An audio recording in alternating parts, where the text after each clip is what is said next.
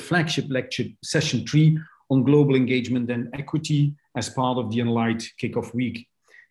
It goes without saying that the last decades are clearly marked by process of globalization and increased factual and also virtual mobility.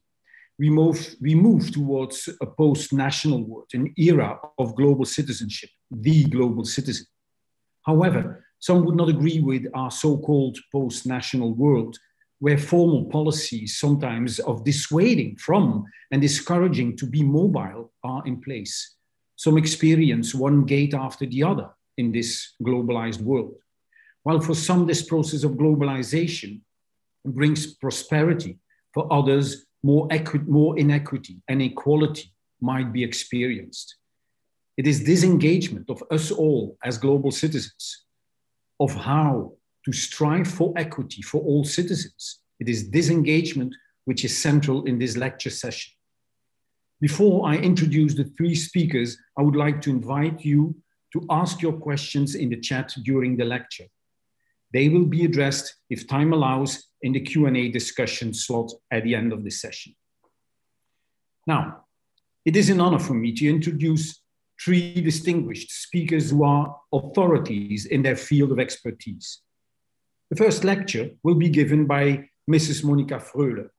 Mrs. Froehler is the CEO of the Ban Ki-moon Center for Global Citizens, of which Mr. Ban Ki-moon, the 8th Secretary General of the UN, and Mr. Heinz Fischer, the 11th Federal President of Australia, are the co-chairs. Mrs. Froehler was entrusted to create the Ban Ki-moon Center after working at the UN in Geneva, New York, and Vienna, the EU, the Austrian Foreign Ministry, and in field missions around the globe.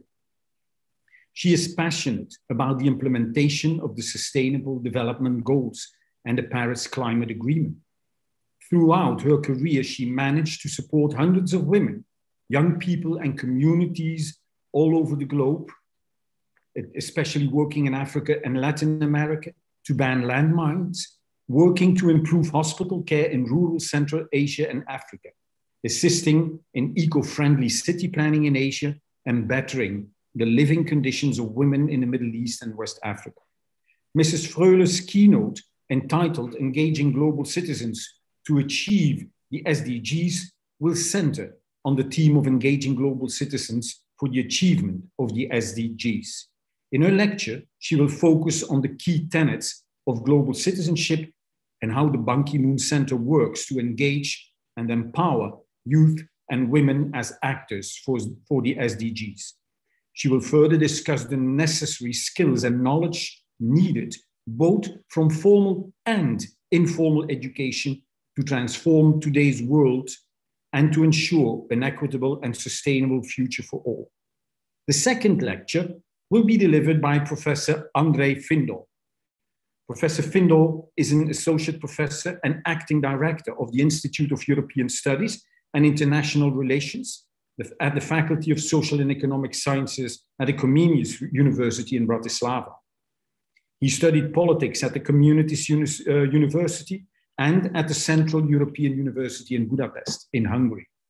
His research interests include moral judgment and its relation to the political attitudes, interventions aimed at reducing stereotypes, prejudice, and discriminatory behavior against stigmatized groups.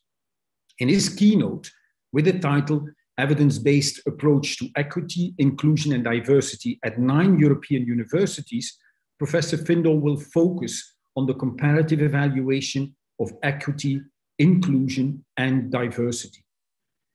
To look at indicators at these 9 European universities. He will argue that the construction of evidence could become a key factor in developing an operationalizable notion of shared social reality across Enlight universities. Despite their different social ecologies, institutional support, and person and category-centered sensitivities, the survey assessing the state of equity, inclusion, and diversity could become a baseline for comparison and potential impact of evaluation of future EID initiatives. And then our third keynote speaker, Dr. Nata Duvvury, is Senior Lecturer and Director of the Center for Global Women's Studies, and also co-leader of the Gender and Public Policy Cluster in the Whitaker Institute at the National University of Ireland in Galway. Dr. Duvvury is an international development expert with more than 25 years of experience in gender, development, and empowerment. Her work includes research and advocacy on gender-based violence, women's property rights, and HIV and AIDS in a variety of settings, including conflict and post-conflict contexts. She is a recognized global expert and leading advocate on gender equality and has worked closely with both multilateral organizations such as UN Women, UNFPA, WHO, and the World Bank, as well as direct with multiple governments in the global south. In her keynote, which is entitled Approaches to Equality, Mainstreaming or Intersectionality, Dr. Duvvury will focus on the need for global and institutional engagement on equity that is grounded in an intersectional approach. While the march to equality, irrespective of the grounds of discrimination, has made steady progress, deeper structures of power and privilege have yet to be fully transformed. The silo mainstreaming approach taken by most institutions to addressing inequality has limited and will continue to limit the full transformation of inequitable structures. An intersectional approach requires a constant critical reflection on whose needs and which needs are being made visible and met, thus making it possible to assess the depth and transformation taking place in institutions. Based on experience at the National University of Ireland, Dr. Nata Duvvury will discuss some measures needed for implementing an intersectionality approach to realizing equity. And now I would like to give the floor to Mrs. Froehler for the first keynote address. The floor is yours. Thank you very much. Dear ladies, dear gentlemen, it's a privilege to talk to you all today about more than a mission that we are following as the Ban Ki-moon Center, thanks to the leadership of SG Ban. Ben will assist me from the Enlight team to share my presentation with all of you. To start us off, we will see a video that has been recorded by Ban Ki-moon already some years ago. He still refers to himself as SG, as Secretary General. Let's see the video. Ben, thank you very much.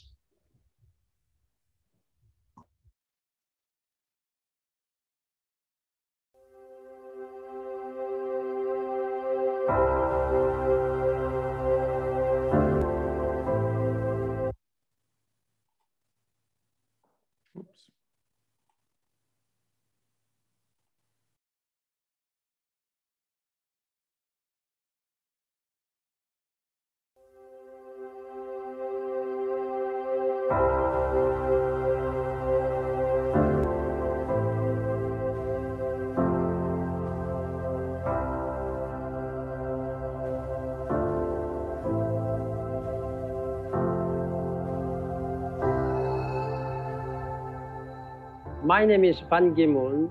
I am Secretary General of the United Nations. I was born in Korea. I was 6 years old when the Korean War started. We had to run from our homes to the mountainside. We could see my village burning. The United Nations saved my family and my country. In my time as a Secretary General, I have been moved by the horrors of humanity, and I have been inspired by his heroes. I have wept at the memorials for victims in Auschwitz, Srebrenica, and Rwanda. I have dealt with tragedies that have gone on for decades, and disasters that destroyed the whole societies overnight. I have also mourned too many courageous United Nations staff members who died serving the cause of peace. I believe in having a young mindset. This means standing up to injustice. I hope I will never be too old to ask leaders tough questions. I hope I will always have the energy to speak out for what is right. I think that keeps us young.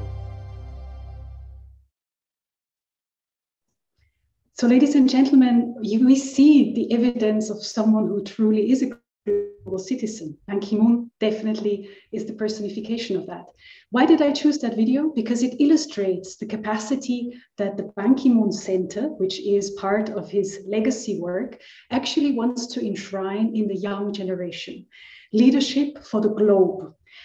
We are the Ban Ki-moon Center. I'm leading it. I'm the CEO, a quasi-international organization. We are led by two key figures, Ban Ki-moon and Heinz Fischer, the federal president of Austria, formerly. And our mission very much is to empower women and youth for the Sustainable Development Goals. And that, of course, means to help them to obtain global competence, like SDG knowledge, like 21st century skills, and global citizen values. We are guided in this by the two major legacy achievements of Ban Ki-moon, the Sustainable Development Goals and the Paris Climate Agreement. He would never phrase it that way because obviously it's the world community that achieved these two, but he stands patron to these two big agreements. Next slide, please.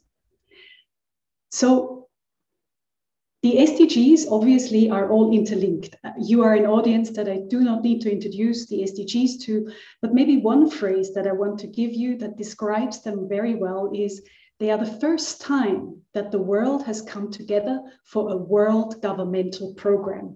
We never had anything like this before, and it's outstanding that we could agree amongst all humankind that this will be our plan A to save the planet. Next slide, please. So how does global citizenship come into that? Well, global citizens are very conscious not only of the SDGs, but want to act upon them. And a friend of mine, Hugh Evans, who you see on that slide, he's the leader of the NGO called Global Citizen. He once said, and very well said, a global citizen is someone who self-identifies first and foremost, not as a member of a state, a tribe, or a nation, but instead as a member of the human race.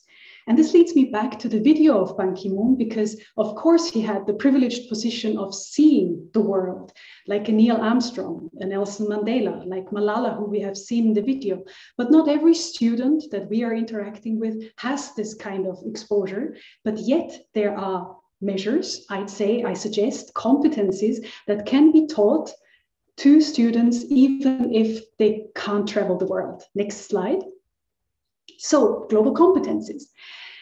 Probably many of you have already read or have seen the OECD study on global competencies. It's an assessment that was done in part and parcel of PISA.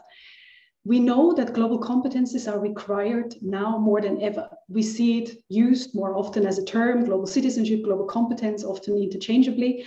And we also know that education is taking more and more efforts, undertaking more and more efforts to include global citizenship education and education for sustainable development. Even in the private sector, we see that business wants people that have a notion of social entrepreneurship, who have cultural understanding, who are active in the fields of the planet, people and prosperity, and who know about sustainability. So if you look at the colorful wheel at the side, global competence is very much the possibility of examining local, global, and intercultural issues, but also understanding and appreciating perspectives and other worldviews, engaging in open and effective interactions across cultures, take action for collective well-being. And many of the skills, knowledge, values, and actually attitudes that are needed for it already exist. One of the points, and have to be picked up and scaled, one of the points that I want to make is that youth movements right now prominently display that young people are seeing the world as a whole. We have phenomena like Fridays for Future, Black Lives Matter, Me Too. Our young generation, particularly Generation Y, millennials and Generation Z, they seek workplaces where they are expecting to find purpose and engagement with social causes, locally, regionally, and globally. Next slide. So indeed, we all know that because we know why global competences are needed. We need it to solve the big challenges of our globe. We need to implement them, the SDGs. We need them in industry, we need them in commerce, in government, etc., etc. And what we also need there is the first-hand experience. So not only the cognitive level of global competence, the understanding, but also the first-hand action. So ideally, after having gone through a process of learning about them, 4 target dimensions would be logically obtained by the student. One would be the capacity to examine issues and situations that have significance throughout humankind, poverty, economic interdependence, migration, etc. The capacity to understand and appreciate other worldviews, the ability to establish positive interactions, independent of religious, social, or ethical, or cultural backgrounds, and the capacity to take constructive action. And that's the crux of the matter. Next slide. For doing that, you need skills. And literature likes to define the 21st century skills in 3 layers, into the learning skills, the literacy skills, and the life skills. I'm sure that many of you have already done studies on that, but just to brush through quickly because of time constraints. In the learning skills, we are talking about 4 C's: the critical thinking, creativity, collaboration, communication. In the literacy skills, we are talking about understanding of information, media, and technology. So the maths aspect also comes into the literacy skills, actually. And in the case of the life skills, we're talking about flexibility, leadership skills, initiative, productivity, and social skills. Next slide, please. So the Ban Ki-moon Center is building on exactly that. We are trying to utilize our leaders, our leadership, to educate and to advocate and to spread peace and security. Tough calls and of course high-level calls, and we are trying to do that with very concrete measures and programs. We host fellowship programs, scholarship programs, mentorship programs to give women and youth the opportunity to tap into the world as a global citizen and pick up from the things that they already are aware of and that they have basically detected as challenges. To foster that, we are engaging in education opportunities, including GCED and ESD, so Global Citizenship Education and Education for Sustainable Development efforts by UNESCO. We have curated and compiled online classes. And of course, we are engaging our young fellow scholars and mentees to implement SDG microprojects, so hands-on action all across the globe to implement their solutions to the challenges they have seen. We advocate in major campaigns together with partners, because we couldn't do that alone, for adaptation, for empowerment of women and youth, for gender equality, stopping violence against women, and also sustainable cities that are definitely a nucleus of the developments that we see more and more in the coming years and decades. And in the case of peace and security, Ban Ki-moon is often called into scenarios where he's asked to mediate. And in this case, we are trying to get more young people around the table and to the decision-making places, as much as women who are still underrepresented in peace and security efforts worldwide. Next slide. So our impact so far, and we are a young organization, we only exist ever since Ban Ki-moon stopped his tenure as SG. As a young organization, we have in the meantime reached about 700,000 young people with our SDG microprojects. We are active in 40 countries. Of course, numerous speaking engagements, many mentees and scholars and fellows are already part of our alumni network. And we are happy that our online courses have seen a pickup of 20,000 subscribers, and we are hoping to scale that even more in the future. Next slide. So let me tell you a bit about 2 of our great kind of policy engagements. One of them is called Mission 4.7. And what you see on the cover here is His Holiness the Pope and Ban Ki-moon shaking his hand. We have forged an alliance of UNESCO, SDSN, which is the Sustainable Development Solution Network, global schools, the Holy See, Columbia University, and many other universities across the globe. What do we want to do? We believe it is time to transform learning and teaching, and that we need ESD, GCED, so global competence teaching, enshrined in all of the informal and formal learning efforts worldwide. that pertains to SDG knowledge, to 21st century skills, but also to global citizen values. We have launched it last December and will now this year really take a major effort in case of the UNESCO conferences, but also of COP26, to come up with a steer for environmental and educational ministers to fuse forces on introducing more and more young people to exactly these concepts. Next slide.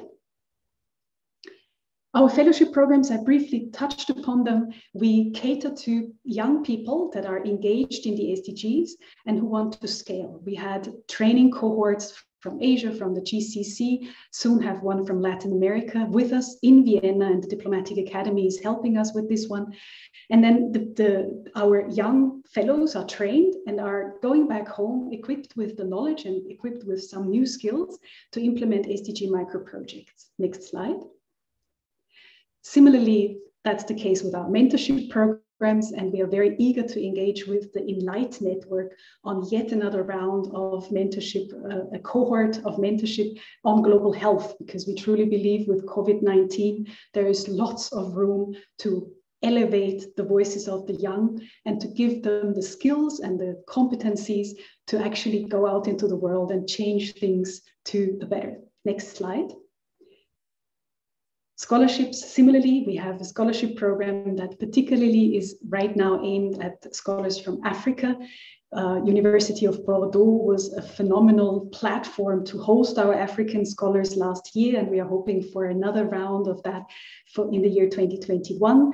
They obtain training, they can participate in major conferences, witness or sometimes contribute to expert workshops, and again, they're implementing SDG micro projects. Next slide. So these phenomenal micro projects are actually the nuts and bolts of what the Ban Ki-moon Center stands for. Why? Because Ban Ki-moon believes that only by doing, by practicing your competencies, by practicing your skills, you will really become a global citizen caring for humankind. And this is the reason that our micro projects in the meantime have taken ground, next slide, all across the globe. And you will see on the map that we have about, well, here you see 6 scholars that are highlighted, but we have about 100 projects to reach 700,000 people. And just to illustrate maybe 2, you see the lady that is doing like that, that's Kath from Cambodia. She is a blogger and managed to reach with her blog on taboo topics in Cambodia about women empowerment, about women health, about sex positivity, and about LGBTQIA. She reached, in the meantime, 2.5 million people by doing what she is passionate about.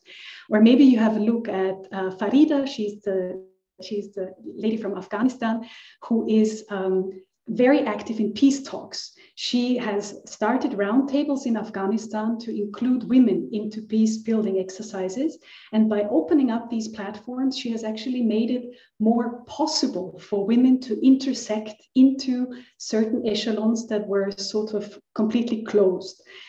Yes, Farida is sometimes risking her life doing these things, but in the meantime has started a stellar career. And I could go on about all our scholars in Ghana, Alassane for recycling up, etc., etc.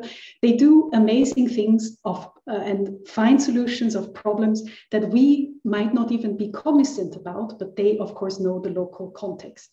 And to have something of that sort also working for Europe with the help of the Enlight network would be absolutely amazing. Next slide.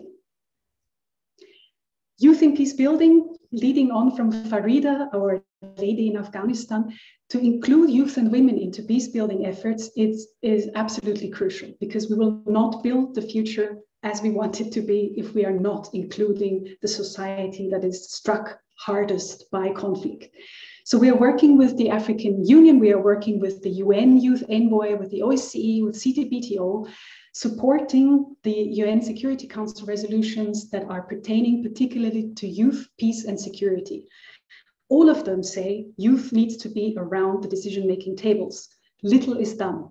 And you see on the left side the We Are Here publication that I can only strongly recommend to many of you who are interested in this field.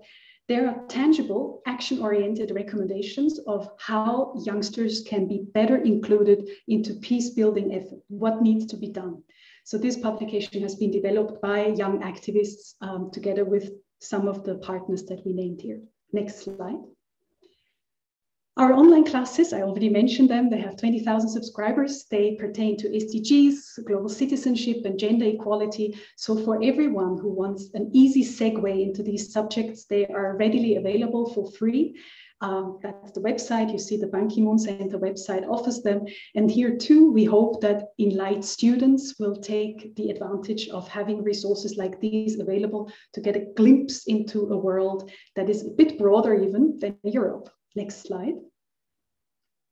So I will close with the Enlight Network, as we are very excited to have started this amazing collaboration with an audience of more than 312,000 European students. And I've said before, imagine just a third of them, just a third every year, gets insights into exactly the themes that I have alluded to, gets an insight or a taste for global competencies. Imagine what kind of game-changing force it would be to have this amazing cloud of people acting for the SDGs and working on the fulfillment of the Paris Climate Agreement.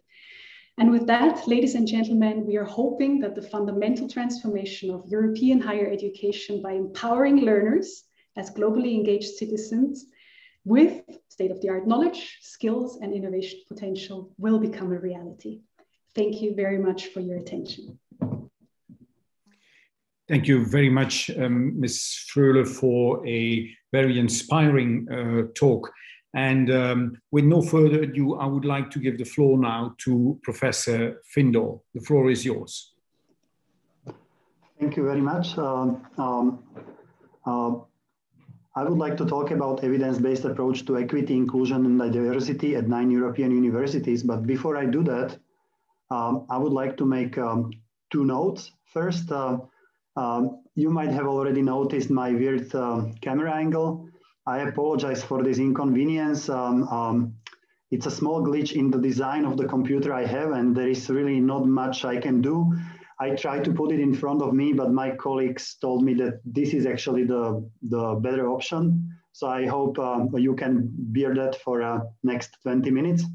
And this is especially kind of like this note or remark is especially appropriate to make because I have no PowerPoint slides. So actually, I'm forcing you to look at me. So again, my apologies.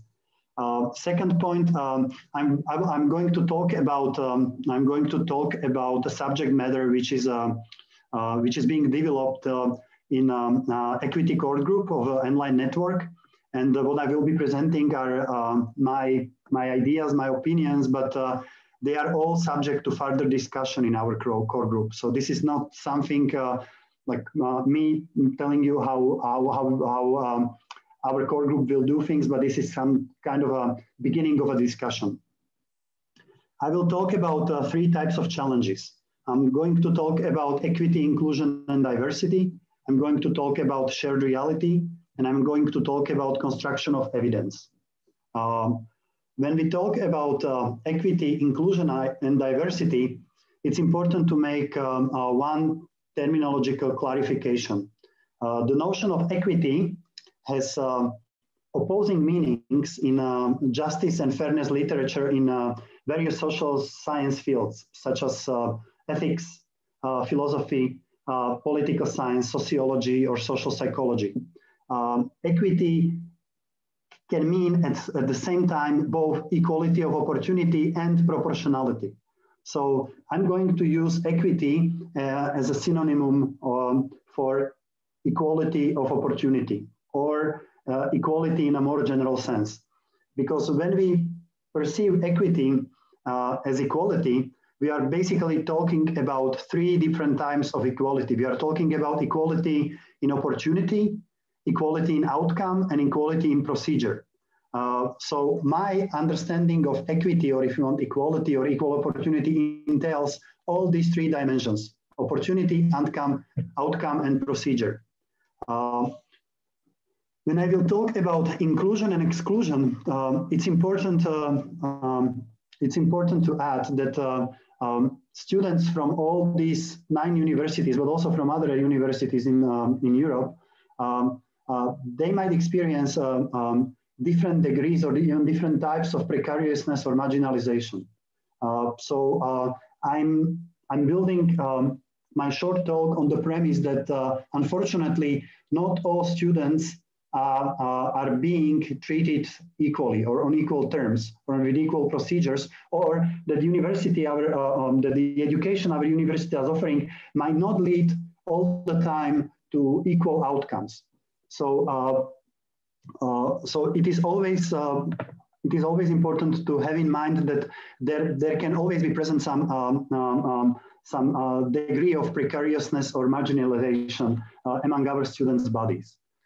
When talking about inclusion and exclusion, one of the useful concepts which might be used for dealing with this and actually working with this in comparative terms is the concept of capital developed by the French sociologist Pierre Bourdieu. And what I have in mind is economic capital, social capital, and cultural capital.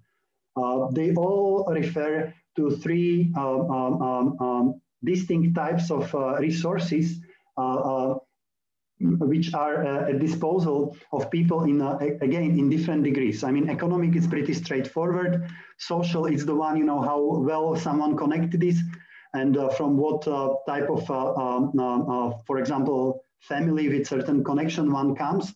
Or cultural capital can actually mean what that person is and who that person is, what he or she represents by that knowledge, what kind of value is attributed to that. So again, when we talk about inclusion and exclusion, it's also good to have in mind that our students have have different disponibilities. They dispose of different types of capital, of resources. One important remark, which kind of like connects my lecture to the present time, to the real time in which it is happening, is that we are all experiencing COVID-19 pandemic, and this pandemic has unfortunately deepened the social exclusion for many people or for many categories of people. For example, maybe that is not the case of my colleagues at other universities, but in my classes, I can sometimes experience that, for example, internet access is not something which would be freely available to all students at all times and let's say at all speeds. And also what I can experience is that some of the students, they are going through a very difficult socioeconomic situations. For example, some of their parents became unemployed because we are experiencing economic downturn, or students themselves, they are losing their part-time jobs because of the economy, and that also contributes to worsening of their socioeconomic situation. So this inclusion and exclusion, it's also something which is much more visible at the present time. When we are talking about diversity, and of course we can imagine diversity in all areas of its meaning, but I think it's crucial to mention one implicit contradiction, which I think is represented in the system of higher education we have not only at my university, but I also think at other universities, not only in the Enlight network, and that is the contradiction or this kind of contention between diversity as a normative ideal and ideal of excellence and elite status that actually eliminates diversity. So diversity as normative ideal in the sense that at many universities, including the Enlight ones, we value diversity, or at least, I mean, there are also, I mean, some differences between the universities, but the diversity is something which is valued by not only by universities, but by their staff, by their students, even by the governments or the institutions which are setting up the universities. But on the other hand, the very same universities, they are being made to be excellent. They are being made to contribute and to develop their elite status as elite institutions of higher learning. And this alone can actually lead to the elimination of diversity, because this push for excellence, this push for elite status can actually lead to the selection of only certain types of students, which are actually, let's say, more prone to help to achieve this elite status and excellence. Another important topic is shared reality. And of course, this shared reality, it's a challenge, because there are differences, but there are also similarities between 9 European universities. At present times, we don't really know how much or what kind of social reality is shared across our students' bodies at these 9 enlightened universities. So if you want to have a kind of like an evidence-based approach to this, we are basically doing a social or sociographic exploration, because we want to find out how the reality is. Important factor in this concept or in this notion of shared reality, and of course its construction, are social equality, are social ecologies. By social ecologies, I understand the simple fact that our universities are embedded in a diverse social environments. For example, they are existing in different types of municipalities, different types of cities or towns. Some of them are smaller towns, some of them are big cities. They also exist in the social environment, which might have different demographic compositions. And by this demographic composition, I also mean the socio-economic status of the inhabitants. So these social ecologies alone, they are intimately related to how students can experience the equal opportunity, diversity, or inclusion or exclusion. Another important facet of constructed social reality are, let's say, differing person and category-based sensitivities.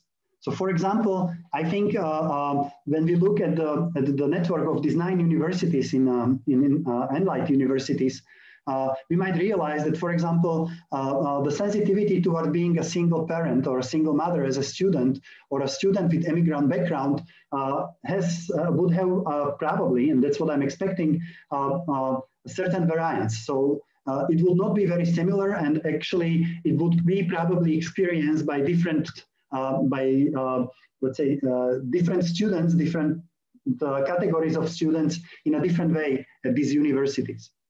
And of course, this is intimately tied to our differing notions and norms of equality, diversity, and inclusion. One of the example I can mention, for example, in Slovakia, right now, we have an ongoing census. So, but in the census 10 years ago, we didn't have a category for a Slovak citizen to register in the census someone who considered himself or herself as Muslim. So Islam was only mentioned, if someone was a Muslim, they could only choose the category of other religions. Of course, this has been remedied, and in the present census, they can choose. They can choose to, like to take the category of Islam as their religion. But what I'm trying to say is that largely in Slovak society, for many years, the Muslims and Islams they were made invisible. This can be a stark contrast to experience of students at these other European universities, in which to be a Muslim is actually something which is being accounted for.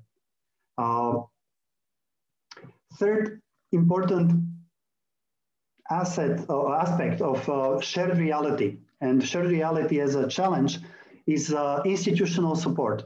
There are actually different institutional routines to deal with challenges of equity, inclusion, and diversity at these 9 enlightened universities. For example, in some of them, we can see that there is a long tradition, and actually supported by government, to monitor and deal with experiences of equal opportunity and diversity. At other universities, like mine, Comenius University in Bratislava, there is actually no such tradition, and this tradition needs to be founded.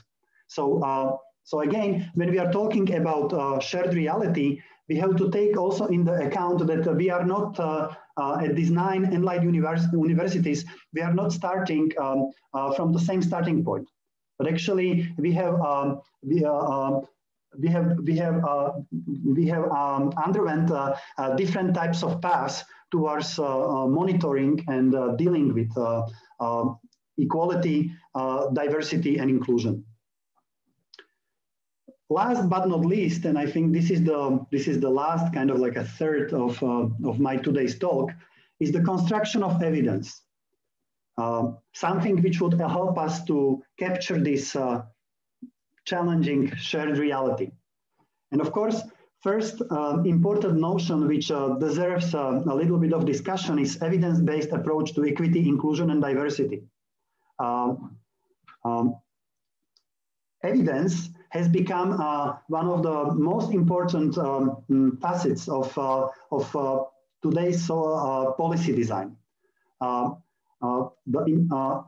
Evidence is important for designing policies and for making decisions for many decision makers, not only in the governmental bodies, but also in, let's say, private companies, and also for many international organizations. So evidence as such, it has become something which is at the same time being perceived as some kind of a golden standard to how to do things in policy area, but on the other hand, it has also become something which is being contested. I mean, what do we count as a quality evidence? You know, how the evidence is constructed, who should be participating or who should be collaborating when this evidence is constructed. Also, this construction of evidence should entail this kind of like a fundamental comparison of how each partner university deals with the challenges of diversity, inclusion, and equal opportunities. It should allow us to understand how these are experienced by students from different target groups and all these educational institutions. When constructing the evidence, I'm going to talk about two research methods which might help us to actually conduct this construction of evidence.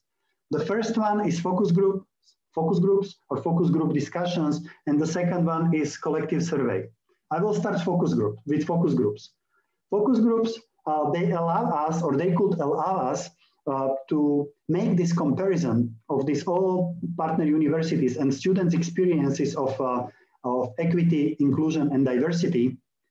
They could allow us to make this endeavor student-centered. What I mean by that is that we would actually ask students about what they think, what kind of useful concepts or categories could be later present in this collective survey. So these focus groups, they would fulfill this explorative function. They would allow us to add and modify the conceptualization and operationalization of variables in the pre-existing theories or measures we are going to work with, and also the pre-existing partner university surveys, which some of the Enlight network universities are already conducting for many years. Last but not least, this main instrument of this evidence-based approach to equity, inclusion, and diversity would be this collective survey, which will be conducted at these 9 partner universities of the Enlight network.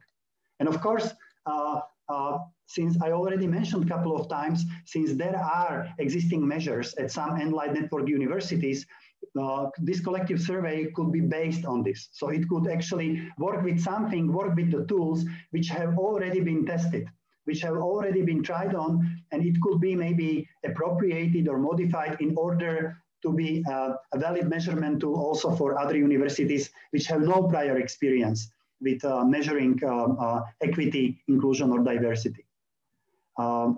Also, these collective surveys could be based on validated measures in psychology, sociology, or political science. So again, on one hand, we don't need to reinvent the wheel, but on the other hand, you know, in order to have a valid instrument, we would need to modify it or appropriate it in a way that could fulfill the desired functions. Of course, when we are talking about the survey as a tool of evidence-based approach, we also need to consider that there is a certain trade-off between comparability, and ecological validity.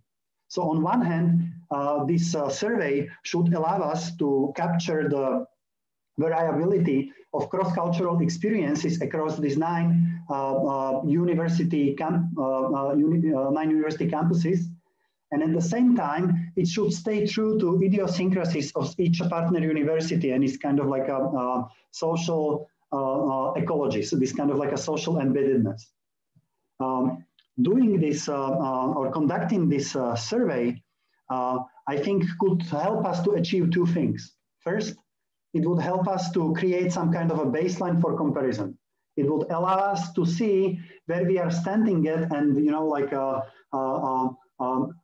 how far did we go, for example, in making our students to experience social inclusion or exclusion, or how much our students perceive that they are being, or their other fellow students are being discriminated. Second function, which I think is equally important, is that the survey could become a measurement tool for assessing the potential impact of future initiatives which deal with equity, inclusion, and diversity, meaning that it could actually be used as something which we could ask our students' bodies, you know, repeatedly after some periods of time, and by that maybe assess or evaluate whether, you know, to the degree to which we have been successful or unsuccessful in fostering equity, inclusion, and diversity. Okay, this is all from me. Thank you very much for your attention, and I will be looking forward to your questions. Thank you very much, Professor Findor, for a also very interesting and thought-provoking talk. And now it is my pleasure to give the floor to Dr. Duvvury. Your microphone, please. Thank you very much. I will now share my presentation.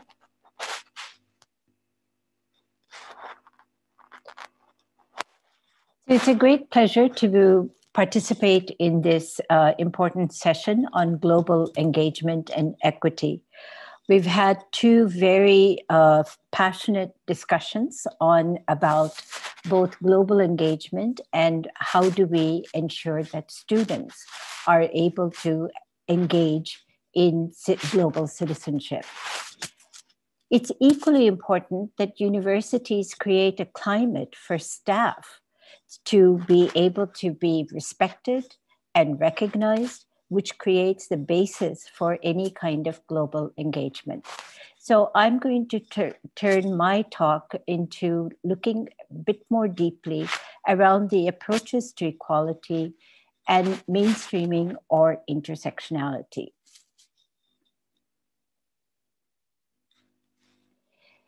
Before I go into the content of my presentation, I would like to highlight a few key messages. The first is that addressing inequalities requires long-term commitment. Low-hanging fruit, which is often what we tend to look for, is insufficient and not effective. Second is that there needs to be continuous critical reflection on power, values, and structures that reproduce inequalities. And we need to understand the whole lived experience, and this requires nuanced, creative, and innovative thinking. And finally, and this is the bulk of this whole emphasis on global engagement and global citizenship, is there needs to be an intergenerational culture change, which is essential to transform beliefs, norms, and mindsets.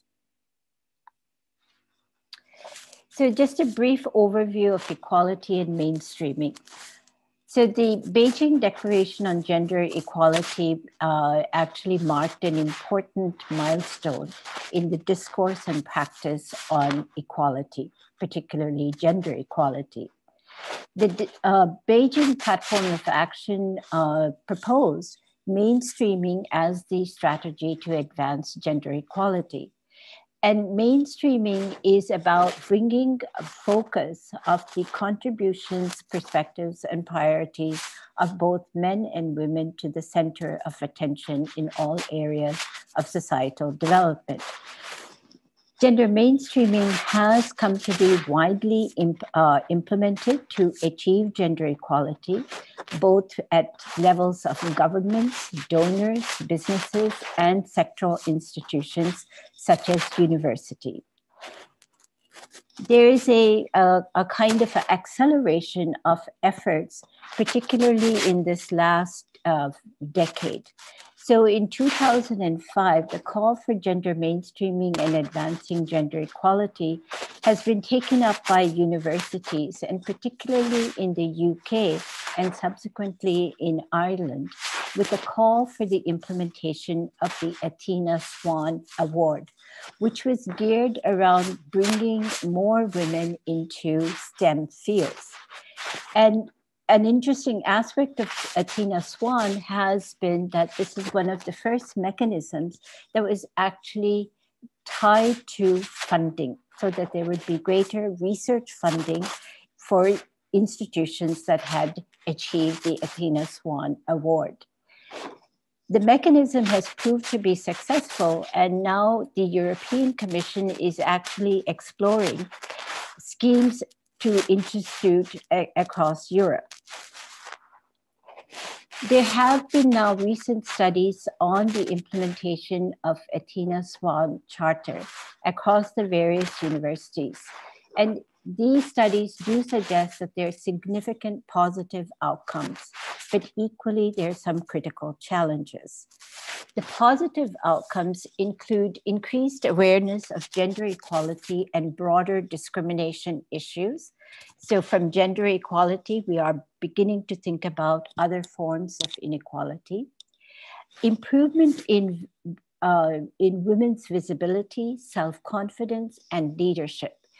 There is now, across different institutions, more women in leadership positions. Enhancement of a supportive environment for women's careers. So there has been a lot of thinking around the career progression and promotion. And so revising and tweaking and refining procedures and policies to enhance women's careers. There's been increased appreciation of work-life balance and caring responsibilities.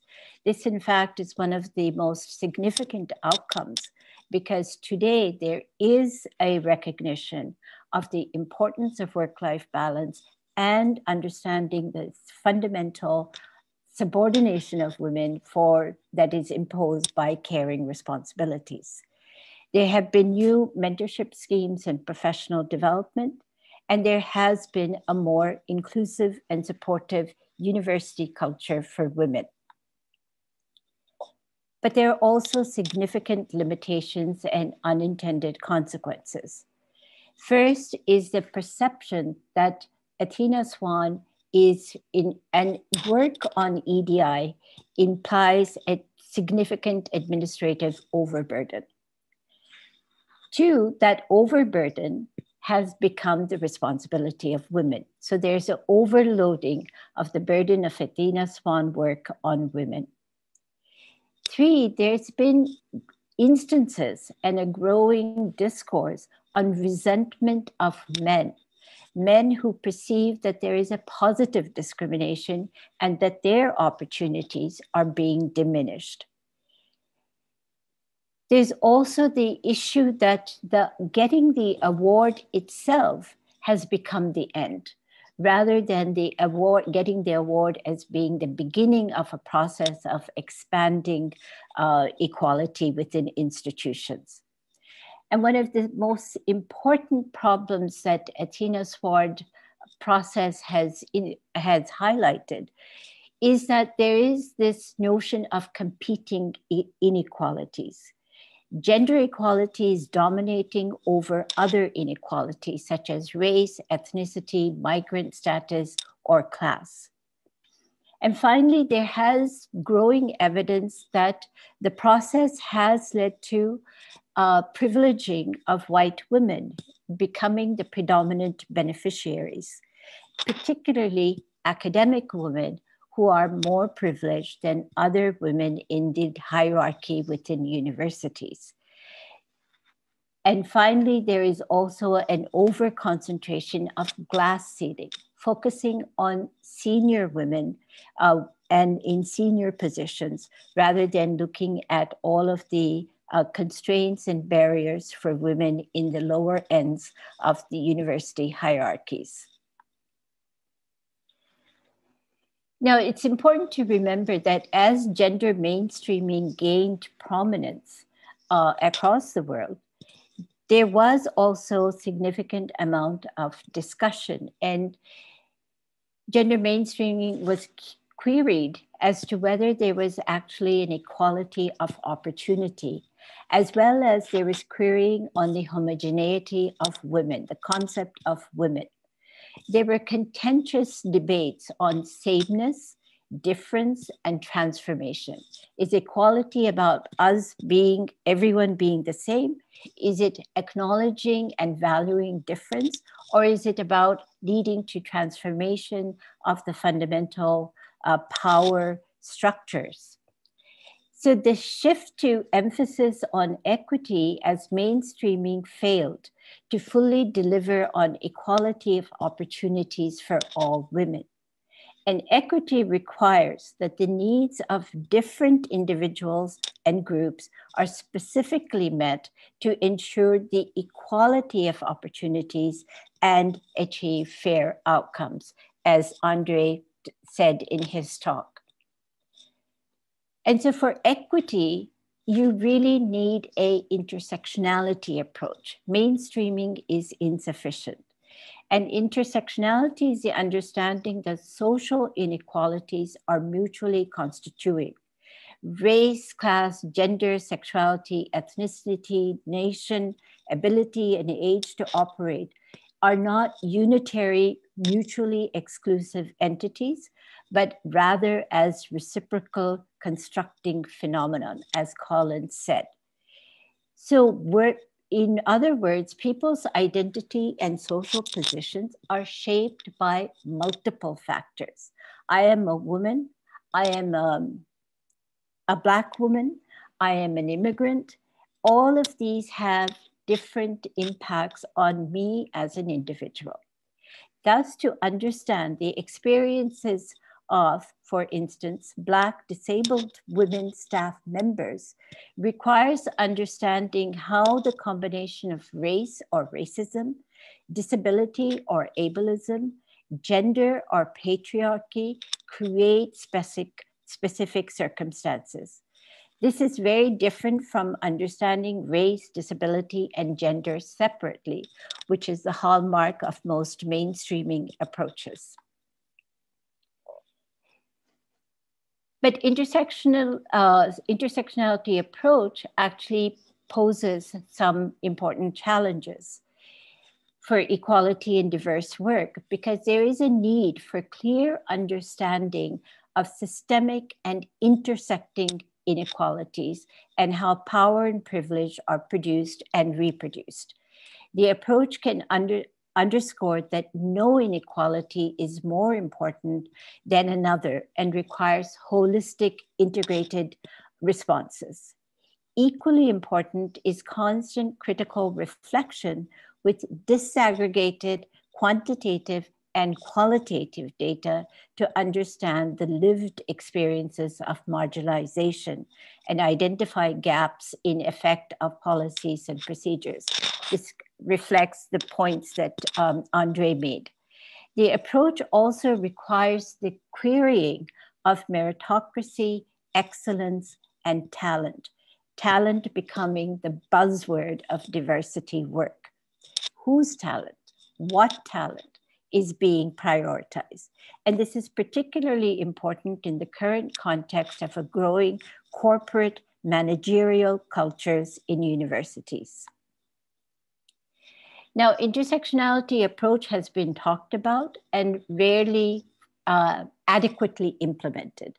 So there's not that much literature out there about identifying best practice. There was a report by the Equality Challenge Unit, which is a unit within Advantage HE, which is a consultancy firm that works with UK universities, that did call for evidence of the effectiveness of the intersectionality approach. That report suggested that there were certain practices that seemed to be very effective.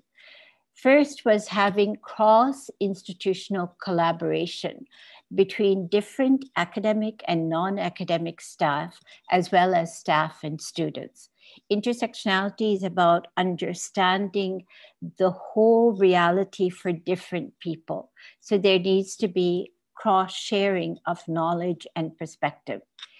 Ensuring intersectionality perspective is integrated into bullying and harassment policies.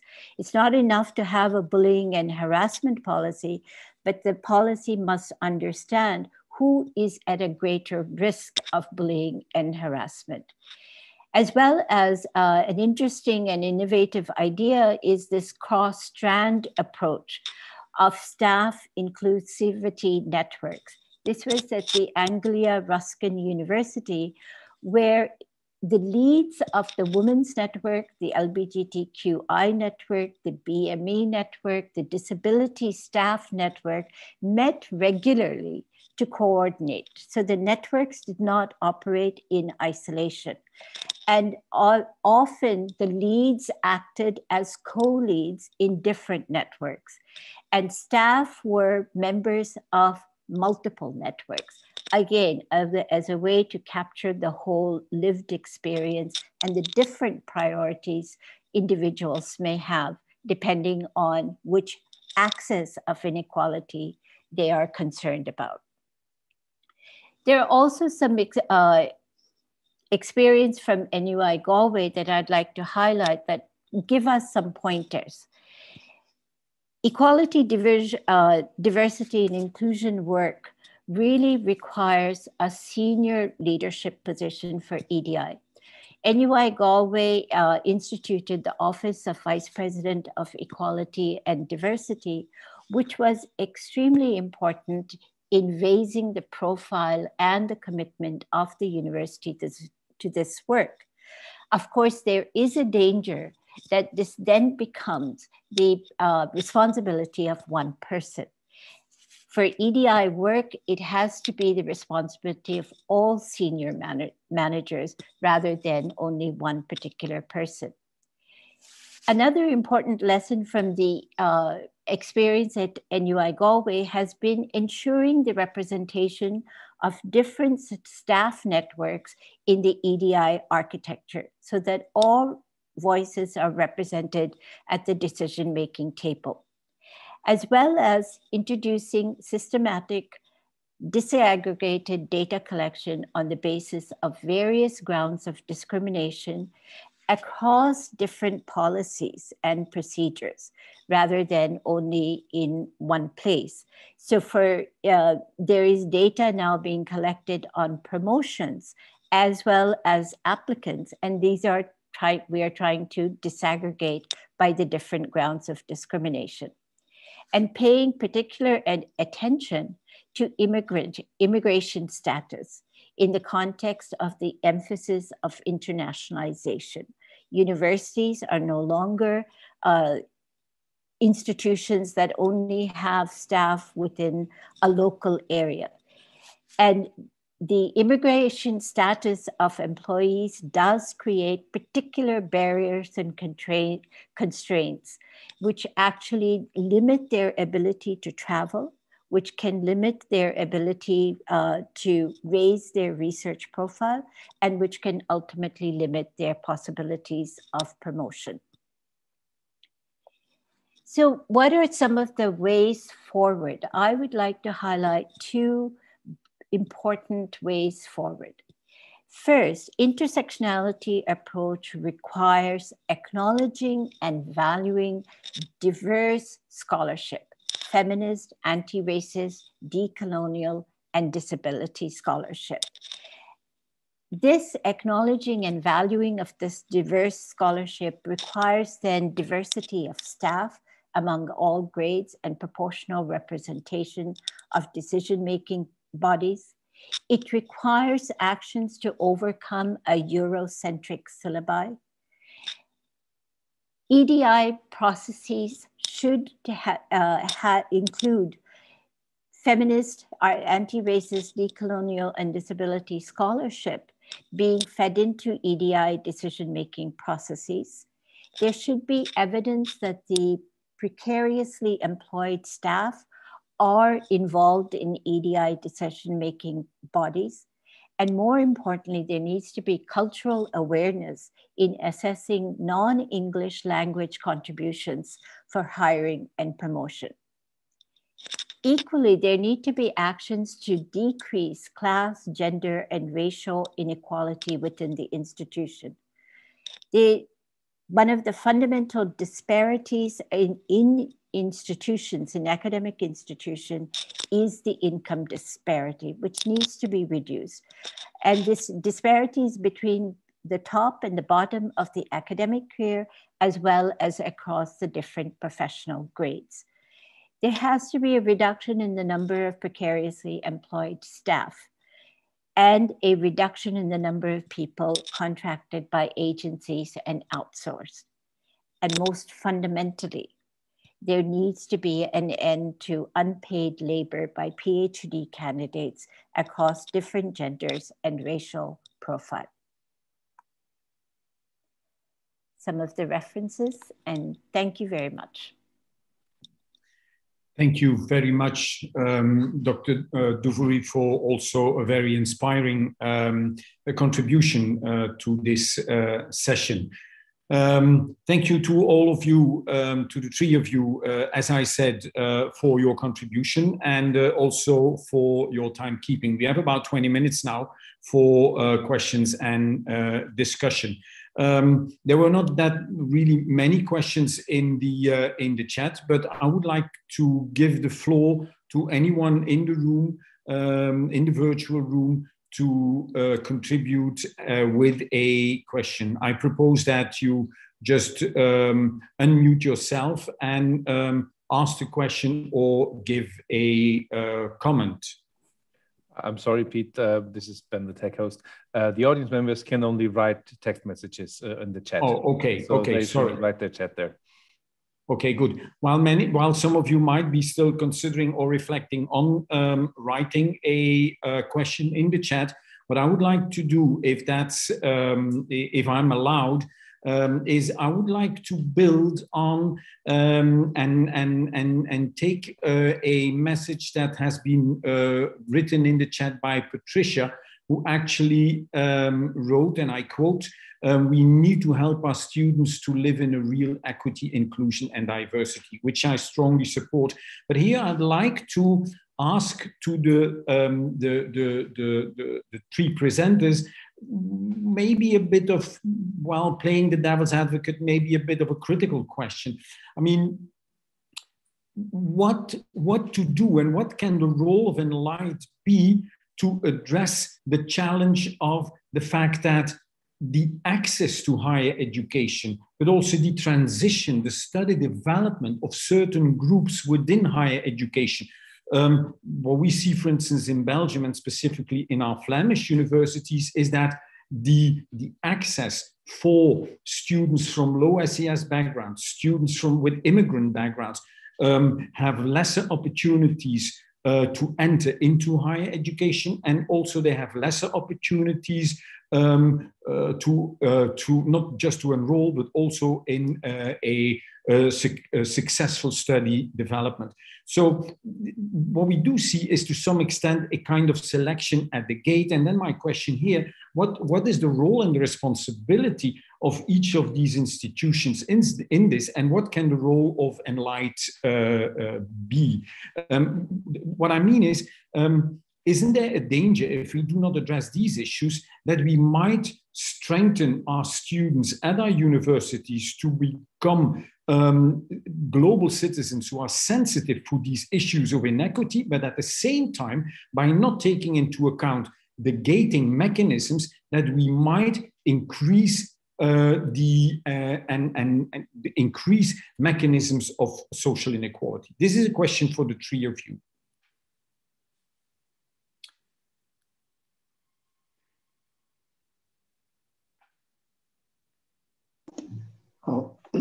I apologize if I may to be the first to react to what Piet has said. I think it's a very good remark, and I would complicate it even further, because as I was listening to these presentations, I realized that we are actually not taking in the picture one fact is that. I'm going to use the terminology which was used in the populism literature and with the Brexit, and that is that there are types of people who are anywheres and who are somewheres. These anywheres, they are basically the global citizens, but somewheres, those are the people who don't have the competencies to be the global citizens, and they sometimes create this populist backlash because they don't feel secure. They don't feel to be privileged enough in their countries, and many of them have a feeling that they are losing out in this competition against those who are, let's say, more competent and who can go work anywhere in the world. And what I'm trying to say is that this is also one of the issues we should address in our universities. You know, how to deal with this, how to recognize this somewheres and anywheres kind of dichotomy, and what actually can we do about it. And I apologize that I have maybe more questions than I have answers for this, but I think we should not close our eyes and not recognize this as a serious issue. Mm-hmm. I don't know whether Mrs. Froehler and Dr. Duvvury, whether you have specific ideas, maybe Mrs. Froehler, on the basis of the large and the large amount of projects you're having across the globe, whether you have specific experiences where these issues are also being addressed. Definitely. I mean, your question hits the nail on the head to the extent that indeed access is prerogative, like it's one of the key challenges, access to tertiary education. If we look at Europe in the comparison around the globe, of course, Europe is doing enormously well, and the Enlight universities shed a light that fortunately tertiary education is available to many.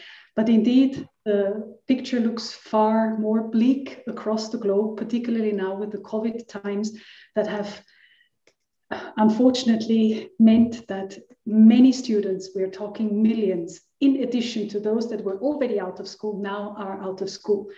And similarly for universities, those that didn't have the means to transit to the digital space also lost like hordes of students.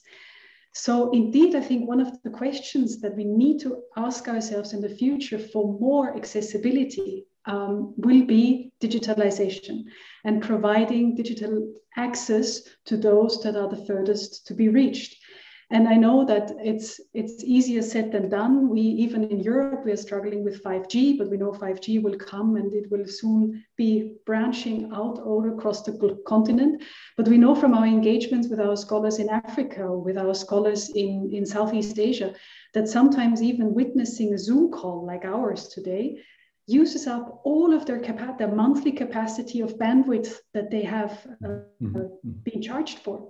So indeed, access is crucial. How can you then make it more permeable? Like how can Enlight as a system be more accessible to marginalized? Again, let me draw on Mission 4.7. Mission 4.7, our endeavor to actually branch out with global citizenship education and education for sustainable development under SDG 4 Target 7, which is the one on global citizenship education.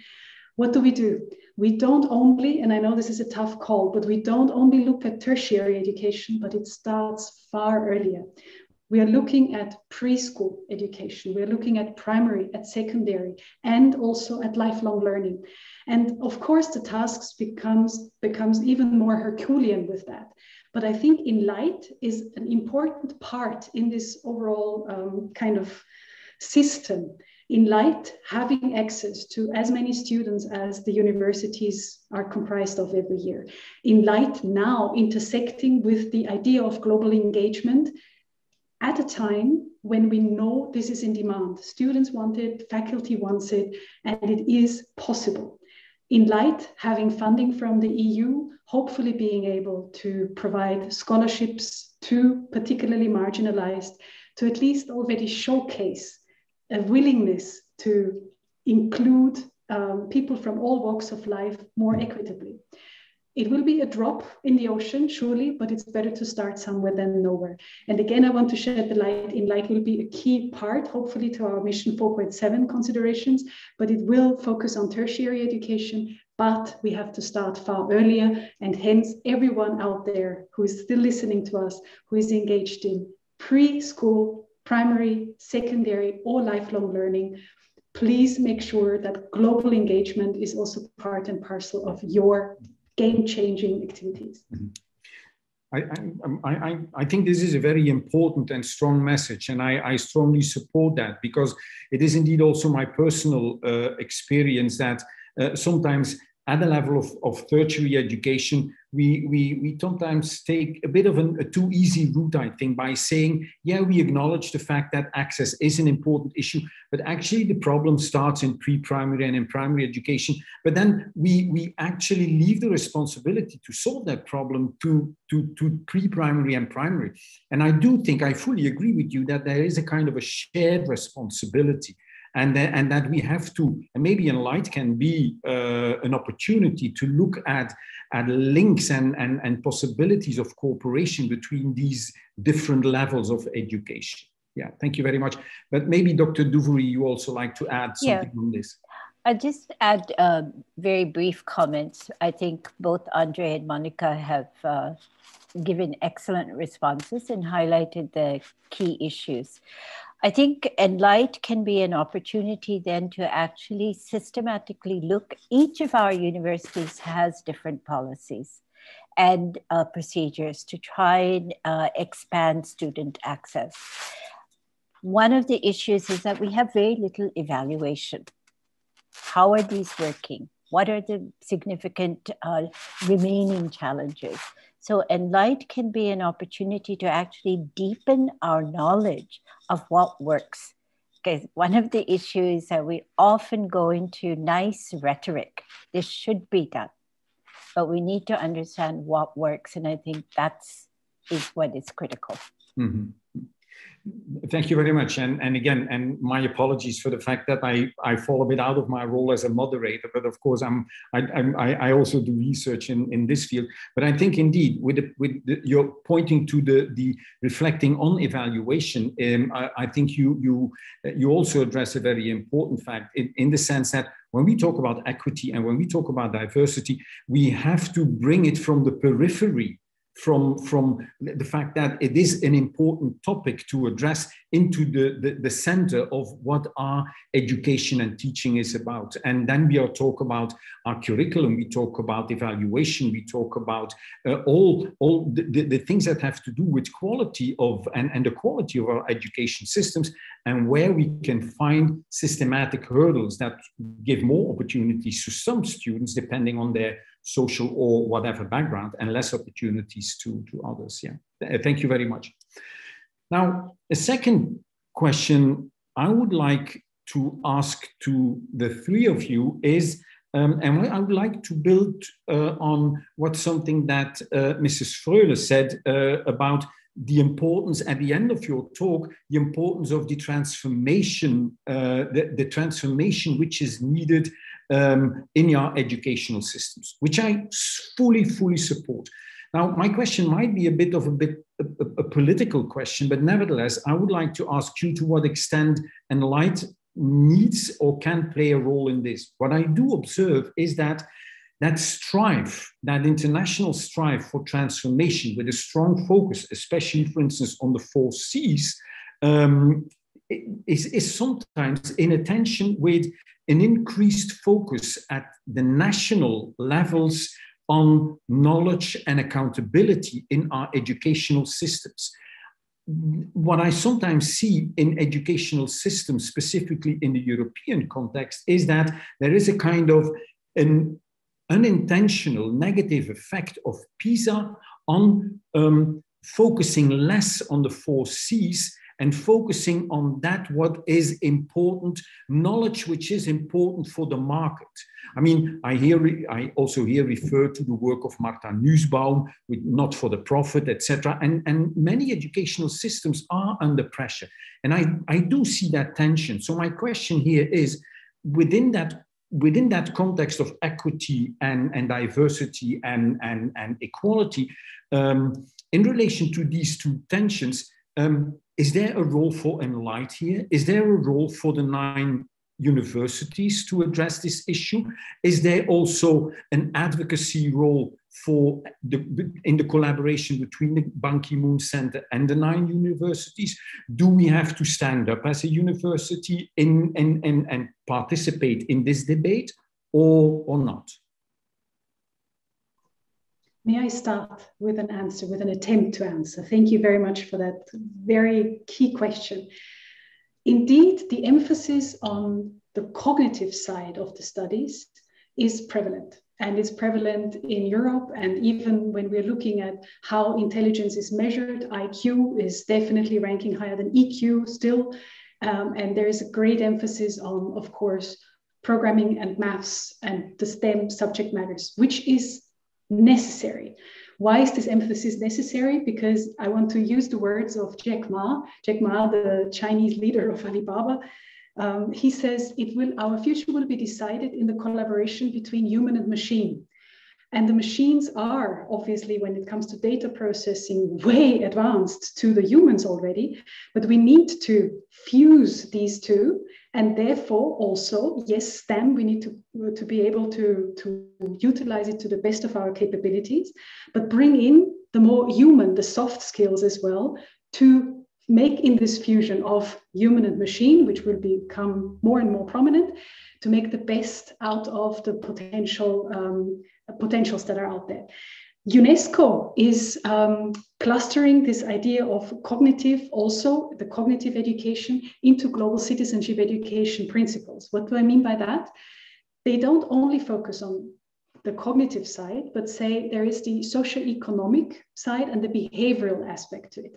So I truly believe that with Enlight and with the exchanges between the universities, with having access to the best teachers, the best courses, mobility and flexibility within the system of the 9 universities, that exchange, that peer-to-peer learning, that intercultural working together on real world problems, that this will pertain also to the cognitive side of things to a certain extent, but to the socioeconomic one and to the behavioral one even more so. And this is why we are fans of Enlight and believe that it needs many more initiatives like this, because it has its grounding in the actual tangible world, in the real world out there. And as much as Jack Ma says, let's fuse human capacity and machine, I think we need to fuse the cognitive side of things with the socioeconomical and with the behavioral side, as UNESCO is pointing out in all the main literature that you get about it.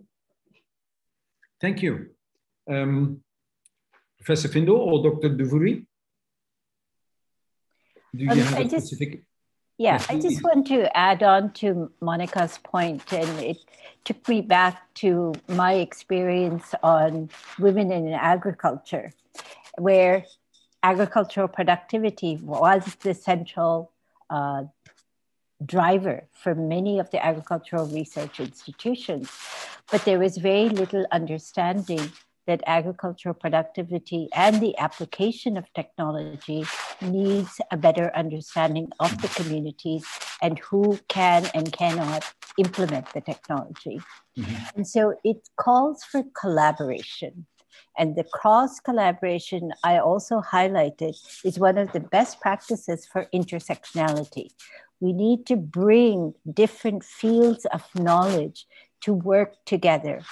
And Enlight might be able to experiment with an open curriculum for students, where we first do have some minimum requirement that all students have to take some basic philosophy, basic social science, and it's a requirement. Everyone has to take this. We have it in some level, but it's not well developed. Mm-hmm. So that could be an experiment that Enlight can do to bring the cognitive and the emotional intelligence together. Thank you. I don't know whether Professor Findor would like to add something on that. No, not specifically. Okay, I'm looking at the clock, and unfortunately, I'm also looking in the chat. There are no other questions, but I think I have to wrap up this this very interesting session. And personally, I would love to continue this discussion because I think there are still a lot of interesting things we can talk about. But in conclusion, I would like to thank the three of you for a wonderful presentation, really a thought-provoking presentation. I think this is extremely insightful and very important input as a kickoff for the Enlight project. So thank you very much. And of course, I would like to thank the audience for being with us and for sharing also their ideas in the chat. I look forward to seeing you all in to the near or not so near future. And I would like to, give you a successful day and see you later. Okay, bye-bye. Thank you. Bye, thank you very much. Bye, thank you.